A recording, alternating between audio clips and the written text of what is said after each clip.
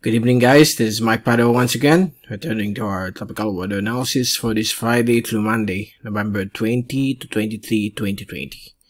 And this is brought to you by Typhoon 2000. Let's begin with our update. Here's the latest GraphSat, beginning today, Friday, until tomorrow, Saturday. We don't have any developing tropical disturbances or LPAs out over the Western Pacific and the Philippine Sea.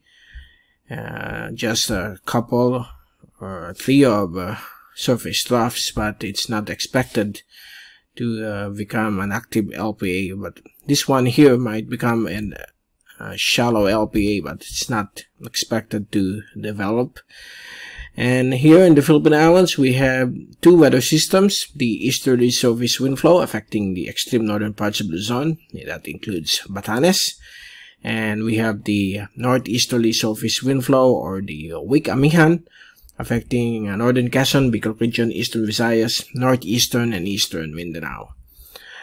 So expect some sunny to cloudy skies with afternoon or evening rain showers and thunderstorms passing through, brought about by these northeasterly and easterly surface wind flows. So far, we are under the influence of the La Nina climate, so expect rainfall in any days of the week, as long as we don't have any tropical cyclones.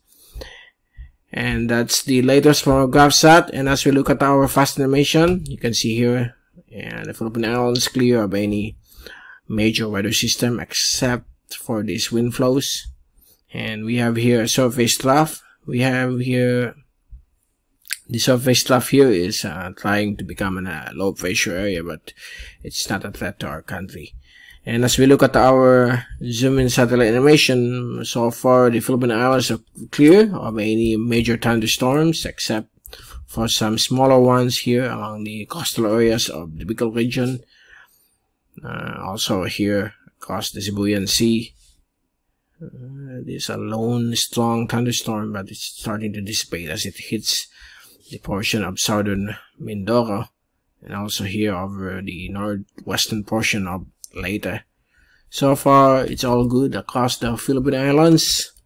Let's take a look at our 3-day rain and wind forecast. So far for tomorrow, we are still experiencing the northeasterly surface wind flow and the easterly surface wind flow across extreme northern Luzon, while the rest of the country we have variable winds except for the eastern sections where the northeasterly surface wind flow will prevail on Saturday, with some rain showers and thunderstorms across various parts of Mindanao,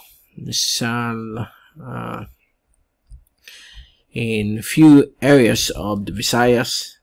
And on Sunday, still same situation all throughout until Monday. So these are all the effects of the beginning of the Amihan, or the northeasterly surface wind flow. On Monday, we could see some isolated thunderstorms across most parts of the Visayas, Mimaropa, Mindanao, and some portions of the Bicol region, particularly over Albay. So far, that's the latest from our 3-day rain and wind forecast from winter.com. This is from the ECMWF, or European model. So that's it. That's the latest for this 3 days, for the next 3 days, I mean, on Friday until Monday. And we will be returning again on Monday to give you more updates on our weather. From Typhoon 2000, this is Mike Padua reporting. Stay safe always. Happy weekend to all. God bless, and thank you for watching our weather channel.